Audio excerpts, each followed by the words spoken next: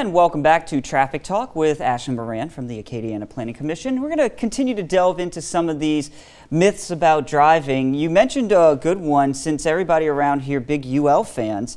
Red cars, do they or don't they get pulled over more? No. It's just, that's just a misnomer. We don't even really track that, to be honest. So like it's not a thing on the police officer's radar. What they're looking for is violations. Like nobody's going to waste their time doing a pullover for something that's not going to be an actionable offense. I mean, that's going to get the officer in trouble. He's got to wear the body camera, you know, all that kind of business. So no, drive whatever kind of car you like. I know the red cars are popular. All those solid colored cars are popular nowadays. Absolutely. So don't let that dissuade you from getting a red car. Now, another one that I saw that was really interesting is you can actually get a ticket for driving too slow.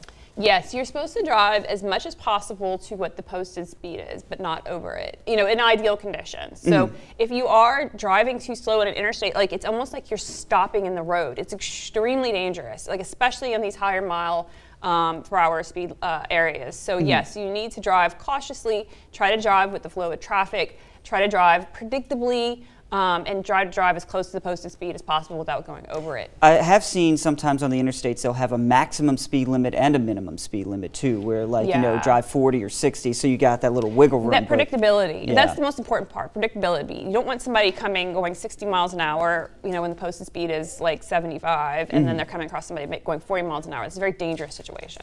And then the final one, kind of on the same thing with that, is there really is no discernible limit for going over the speed limit and getting a ticket. Like, I was only going 1 mile an hour over the speed limit.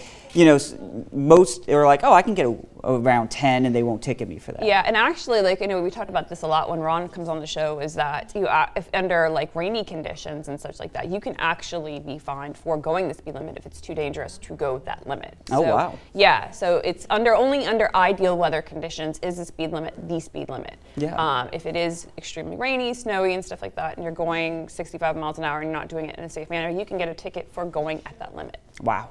Well, so it's the officer's discretion, and you know, take all these things into account. Well, very interesting. Hopefully we allowed you to have your red car go on the roadway without any more fear there. Ashley, thank you so much for joining us, and we will see you back here next week. No, thank you. And after this, I'll be tracking